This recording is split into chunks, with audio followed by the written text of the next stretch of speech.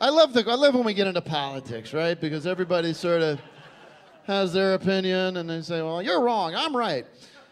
And what I love about this gang here, what I love about the country, is we can have our disagreements, but we can still get along, right? We can still find that common ground. And for example, I like when I want to get a drink, I get a soda, I get a Coke, I get a Coca-Cola. I'm sorry, okay? I get a Coke. I say I'll have a Coke. And how many people love Coke, by the way? Let's just get a round of applause. People love Coke. And then you find these people out there, and maybe there's some here tonight, who go, "I like Pepsi." Huh? I was at my manager's house. We were watching the Super Bowl, and Super Bowl. And I go in the fridge, I go in the kitchen, I say, I'm gonna get a drink. I go in there, and there's nothing but Pepsis in there. I said, "Mike, I like Coke.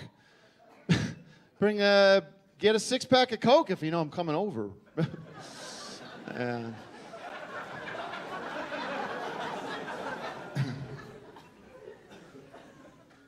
the fuck is the matter with you? This guy's like, what? Okay, this is slice of life stuff. This is slow burn. These are long format. These are not bing, bing, bing. These are not hot spot, just punchline. This is storytelling. This is Cosby comedy. It's gonna require a little bit of your attention. You're like, what? What? He's like, what?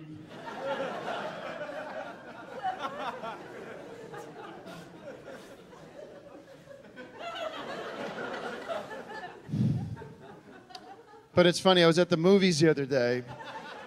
I went to go see the Batman movie or some shit.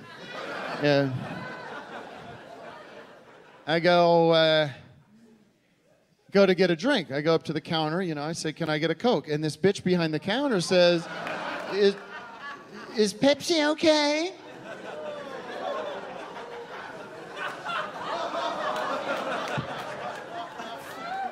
I said, if I wanted a Coke, shit, hold on. Sorry, everybody. We're shooting this for a special, and this is the one I gotta get clean.